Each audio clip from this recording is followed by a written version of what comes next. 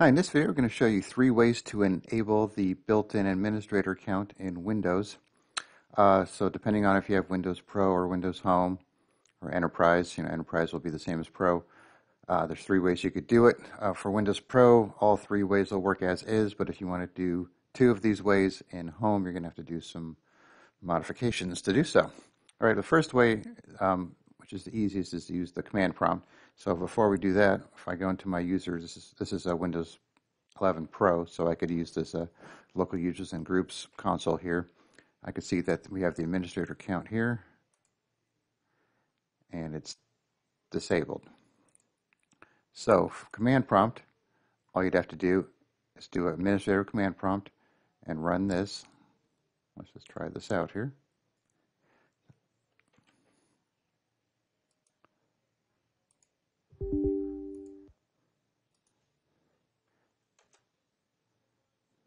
Okay.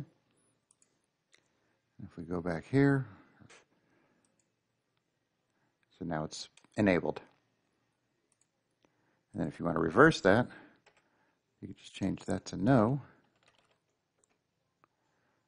And then we should be back to disabled here. Okay, simple enough. So that'll work in Home and Pro, so probably the easiest way to do it. Second method is to use the group policy editor, which is only available in Windows Professional. You can add the group policy editor to the home version with some tweaking and a little batch file. So we have a video on that. I'll put that in the description because you know that'll come in handy for other stuff. So once you have that going, you could open that up, go to computer configuration, security settings, security options under local policies, and then you have this guy here, accounts administrator, account status disabled. You can just click on that and make it enabled, and you're done. And then the final way is where we were just at. So using the local users and group console, which is only in Pro, but you can download the executable for this, and I'll put a link in the description for that, so that way you can run that at home. So once you open that, you just go to your users, find your administrator, properties, uncheck it, okay, and then you have your administrator account. And now you notice if you click on Start and your user list here, you'll have administrator. Let's see if we could log on here. Sign in.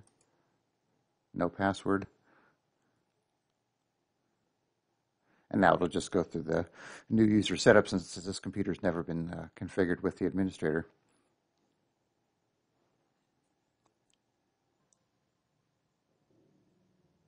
And then you have all your privacy settings, and now you're on the desktop with the local administrator account. And this procedure should work the same for Windows 10 if you're still using Windows 10. So, like I said, I'll put everything in the description, and you could try it out and get your local admin account up and running just in case you need to use it someday. All right, thanks for watching, and be sure to subscribe.